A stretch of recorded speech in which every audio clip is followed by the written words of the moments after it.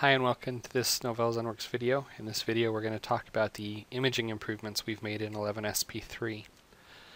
These are the key feature enhancements that we've made. There are a few smaller items as well, but first we've enabled support for UEFI, Secure Boot, and GPT. UEFI is the replacement for the traditional BIOS and is something that's gotten more and more popular with the introduction of Windows 8. Secure Boot is also a Windows 8 driven capability. This allows for vendors to sign the actual operating system and the machine won't boot unless it has an appropriate certificate. And then the GPT allows you to have many more partitions as well as much bigger partitions. With ZENworks 11 SP3 we can now image each of these.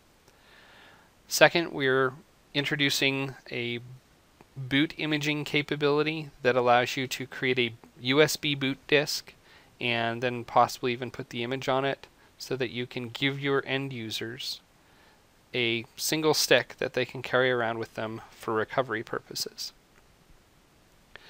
The third option, or the third enhancement, is we've improved the third-party imaging capabilities and introduced both support for 32-bit and 64-bit Windows PE environments. So we'll boot 32-bit on 32-bit hardware, 64-bit on 64-bit hardware. And we also have introduced the ability to do Windows PE scripting so that within the Windows PE environment you can perform scripted imaging tasks as well. The benefit of these new capabilities are, number one, I can generally image new Windows 8 certified hardware now. The one exception to this is Atom hardware.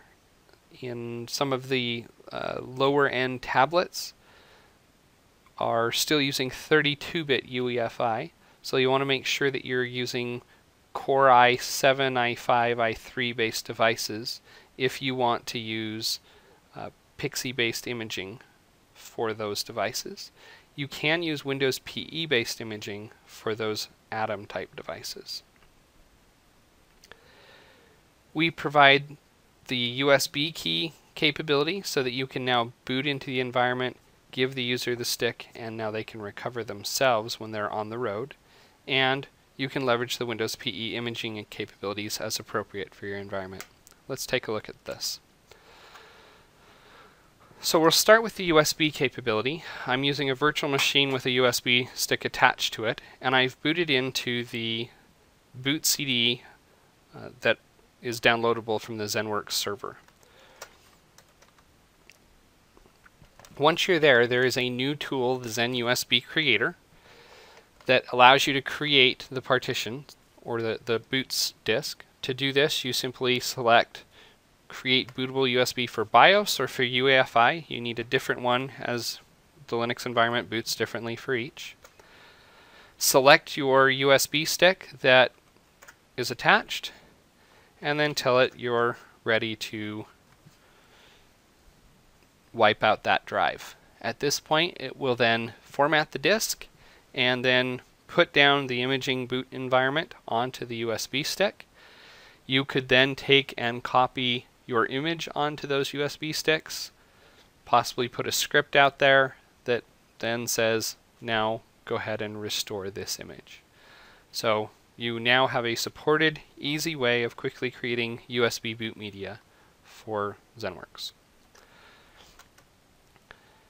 The second major feature that I can show you is the Preboot Imaging capabilities for WinPE imaging. So in previous versions there was this third-party image capability where we can use ImageX or Ghost to restore images. In addition to this, we received numerous feedback about being able to execute scripts inside of that Windows PE environment.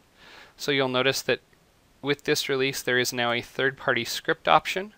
When you create this, you can then place a batch file, JScript file, VB script file, Windows script file, or HTML script into the script text, and on imaging boot it will then go ahead and load the Windows PE environment, either the 32 or 64-bit version, download the PE environment and boot it, and then go ahead and execute whatever script is written in here This gives you a lot of flexibility in being able to control things in the Windows PE environment that you may want to do above and beyond imaging.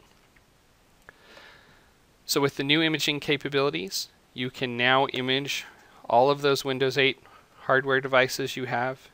You can help users who don't connect to the network often, or who are using newer tablet devices where there isn't a network card.